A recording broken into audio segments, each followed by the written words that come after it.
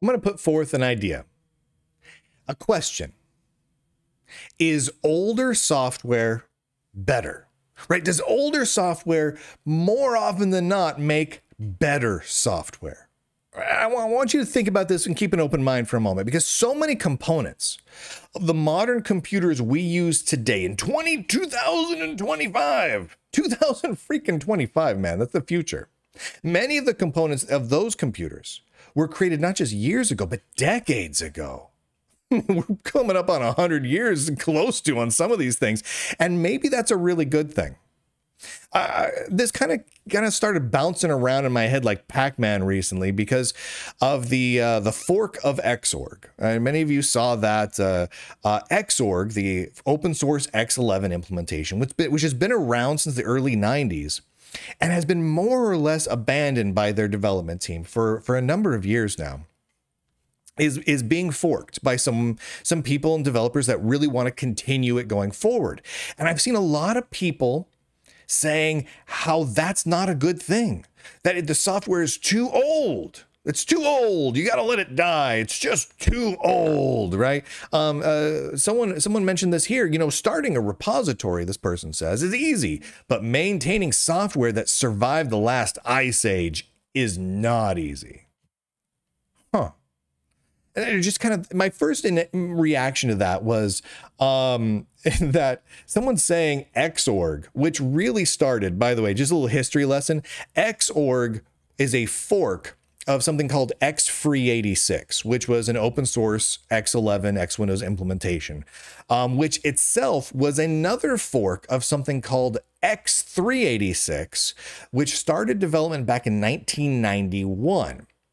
Okay, so really Xorg has its lineage that goes all the way back in terms of its individual piece of source to 1991.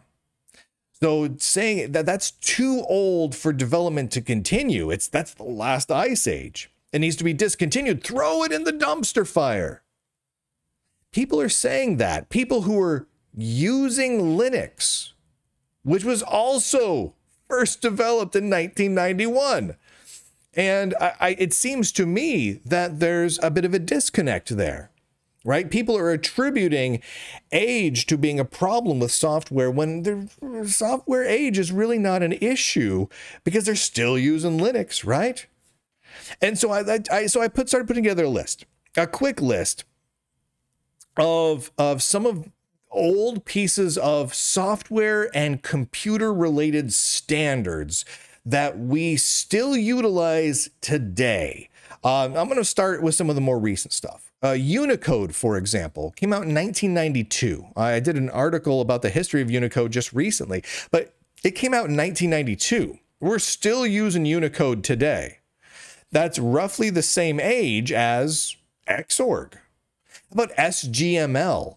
SGML, everyone's like, what the frig is an SGML? Well, SGML is a markup language which was renamed to HTML when Tim Berners-Lee copied it. So because Tim Berners-Lee didn't actually invent HTML. Many people believe he did, but he didn't actually. He found something called SGML that he was working with at his day job.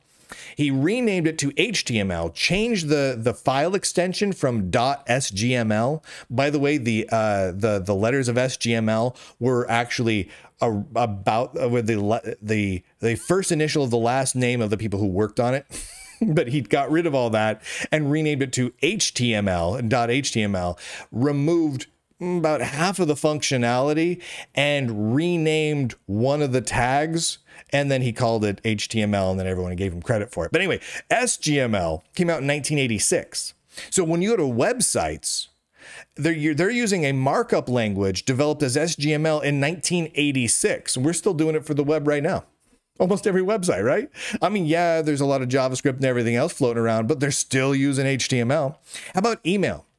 SMTP came out in 1981. And there's been some updates to it over the years, and they've added some security and wrapped thing, TLS and whatnot here and there. But the core of the idea and the protocol and a lot of the code, which some of it still exists, 1981. over a decade before Xorg and Linux were a twinkle in anyone's eye. Emacs, 1976. VI, 1976. TCP/IP has its start in 1974, where it was created as PUP. It was created as PUP at Xerox PARC, and then Vince Cerf and his team copied most of PUP and renamed it to TCP/IP, added a couple of things, and released it a little bit later on. But it all came about back in 1974. The basics of most of our networking nowadays, 1974 with TCP/IP. Keep going back. How about SQL? SQL? 1974. How about the C programming language? 1972. FTP. How long have people been FTPing? 1971. A lot of you were like, wait a minute, it makes sense. Trust me, this is the order. The Unix shell, SH, 1971. ARPANET, 1969. Unix, 1969. The computer mouse, 1964. ASCII text. So all those ASCII text codes you're using, games and everything else, 1960.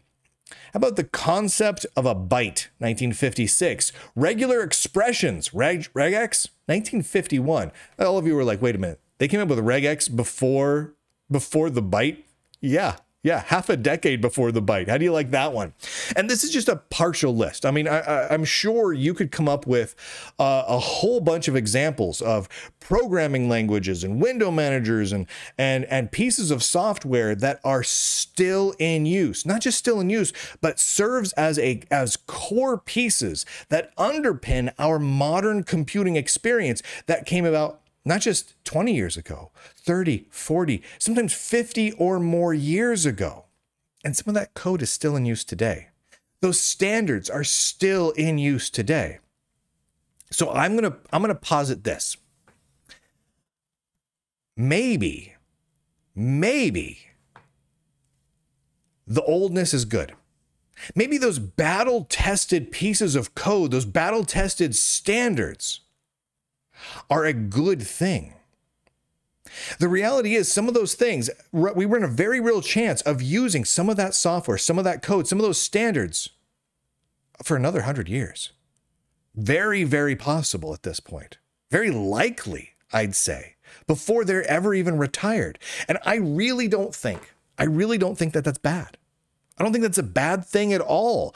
In fact, I think it's phenomenal. I think it's a testament to a truly great piece of software. Now, I could also go back and look at software from, just 5 years ago that was such utter garbage that no one uses it anymore. So I don't think it's the age itself, old or young, that makes software great or better. But once you've got a good piece of software, a good modular, well-defined, well-crafted piece of software that people have come to rely on as a critical component of systems. And that piece of software has been battle-tested and used over the course of not just years, but several decades. I would posit that its value has increased. Because when I look back at Emacs and VI, regardless of what you think of one text editor or another, the design decisions that went into, say, VI are irrelevant nowadays, really, right? I mean, the specific keyboards at the specific terminals connected to the specific low baud speed modems heavily influence the design of VI and other text editors as well. But those pieces of software people have come to use for decades, for some people their entire lives, and they become so battle-tested that keeping them around is now increasingly valuable. Not just because people have come to rely on them and interdepend on them for other pieces of software and for workflows, but because replacing them would mean replacing them with something that hasn't been battle-tested. A lot of times I'll criticize efforts to replace old software, not because I fear the new software. I like new software. But certain pieces of software are just so battle-tested and so integral that replacing them becomes silly. I see that a great deal with a lot of Rust developers like to replace like some of the GNU core utils. The next release of Ubuntu will be famously dropping sudo and ls and all sorts of core utils that just work and have for years, decades, with brand new pieces of software that are supposed to be drop-in replacements. But that will invariably have issues that we didn't have before. And it just doesn't seem smart to take something that's worked for so long, a tank in software terms, right? Like it's like if you have a car and you're like, man, I've had that car since 1962. And if I treat it right and I keep putting oil in that baby, she keeps on running. I don't even know how many miles she's got at this point. To toss that car out because it's too old. It's silly. I remember, was it? I think it was my aunt had this big old electric mixer in her kitchen. And that electric mixer was from the late 60s, early 70s, big old tank. I don't know what it was made. It was made out of kryptonite and iron. It was old. And she's like, man, they don't make them like this anymore. Sturdy, reliable, consistent, lasts forever.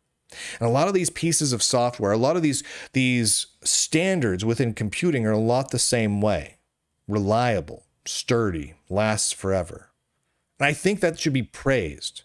I don't think that it should just be praised in the let's keep it in a museum way.